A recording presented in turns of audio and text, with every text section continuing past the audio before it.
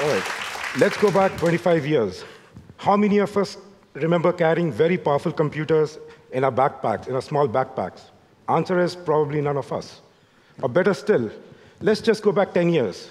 How many of us carry such powerful computers in the back pockets of our tight jeans? For younger audience, this is also a phone somewhere here. Call your parents, that's why they bought this for you. So the processor here, you won't believe it, it's 1 million times faster than the processor, than the computer, which was on board the Apollo mission to the moon. That's how amazing these technologies have become. So my question is, and probably you must wonder too, how did we get here? Where did we start? How did we start? Where are we now? If you want to make such amazing progress, what do we need to do? What are the challenges?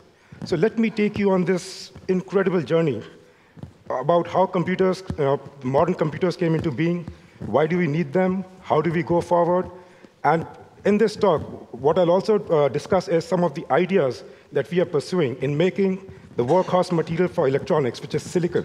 It is silicon which runs all our computers.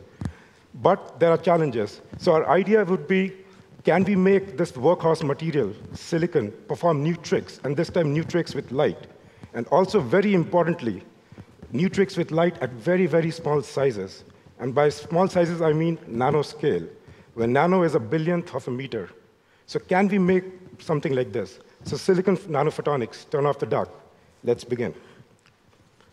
So human beings have always made machines to help them perform tasks that we are not very good at. And computing is one such task. Although we think we are smart, but we are really not very good in computing or dealing with large sets of numbers. So in olden times, we were assisted, or we developed what is called the abacus, and it was a mechanical machine. And in more recent times, we moved on to the slide rule. But these are mechanical devices. And the rate at which you could perform calculations was really limited by the rate at which you could move things around. And that was very slow.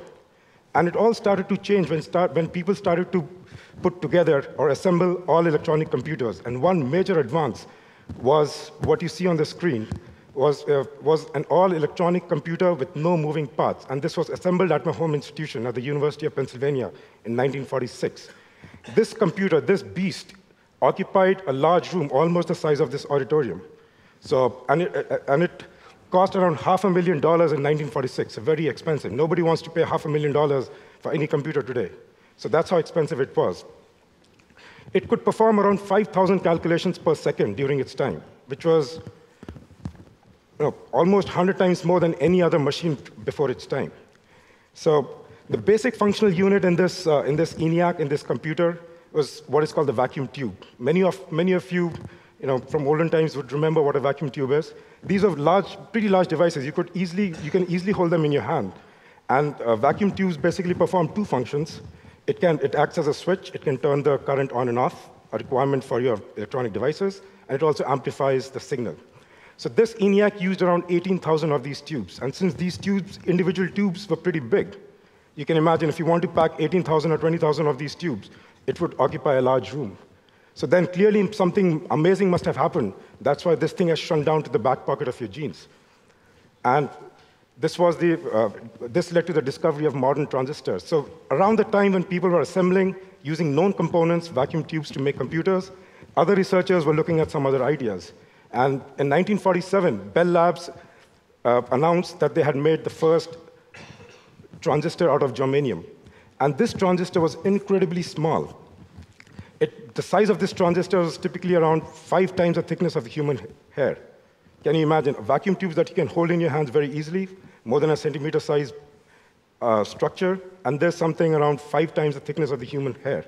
But it was still big. So many advances, revolutionary advances over the last half a century led to what is today the modern transistor. This transistor, and this is not even today's transistor, this is from 2005. The size of this transistor is 1,000 times smaller than the size of a human hair. It is so small that if you want to look at this transistor, you need a very powerful microscope, almost half the size of this stage, to even visualize this transistor. So you can imagine the great advances that have been made. So one thing is to make things small. Another challenge was when people were making transistors in the initial days, like the 1947 transistor, the question was, okay, each transistor is made in a different process. how do you put them together? Each transistor works differently, performs differently. How do you wire them up? So clearly, some amazing advances had to be made. And this advance of putting all these things together, which we call now integrated circuit technology, was pioneered at Texas Instruments by Jack Kilby. So what he did in his time in 1950s was he was able to print an entire circuit, a very rudimentary circuit for that time, compared to today's time. But nevertheless, the first time someone printed an entire electronic circuit in one platform. And now you can imagine, you can start reducing things so much that instead of putting 100 devices, you can put 1,000, 100,000, so on and so forth. And so much so that around 1996, my colleagues at Penn were able to print the entire ENIAC onto a chip which was smaller than the size of a single dime. Can you imagine 18,000 vacuum tubes occupying this large room, shrunk down to something smaller than a single dime? And this was in 1996, almost 20 years back. It's not even state of the art. Now one can pack almost 500 million transistors onto a single chip, or even more. So clearly, we've come a long way. And we have a pretty good idea about how to pack more and more devices onto smaller sizes. That's not one of the biggest problems. The biggest problem is, how do these individual devices communicate with each other? Because they don't work independently. A transistor component has to work with others, and everything has to work together to solve problems. And this is where the problem lies. This communication happens through electrical wires. So electrical wires connect one device to the other, and they work pretty nicely at slower speeds. But when you start increasing the speed of your processor, and you may have noticed, or may not have, but that the clock speed of our computers, it hasn't gone up in the last few years. And the problem is the copper wires connecting these devices. Because when you start increasing the processing speed of your computer, they tend to become very hot, and they also tend to slow down the signal. So what can be done? One solution is use light, because after all, light is one of the fastest things in this universe. That's what Albert Einstein taught us. So can we use light? And this is what people are trying to do now. So now the challenge is, we have to use light if you want to make our computers fast, but then everything has to be done on silicon. Why silicon? Because this is something that people have researched over the last half a century. So we know a lot about this. Huge amounts of dollars have gone into this. The commercial electronic market is around a few $100 billion. So nobody's going to change this workhorse material. So the only solution is to make this material perform new tricks, and new tricks with light. But the problem lies here. If you want to play tricks with light, you need a material which emits light. Silicon does not emit light. So you have to find ways to make silicon emit light, and especially at the nanoscale, especially the same size as the transistor I showed you, which was 1,000 times smaller than the thickness of the hair. It's very challenging. That's one problem.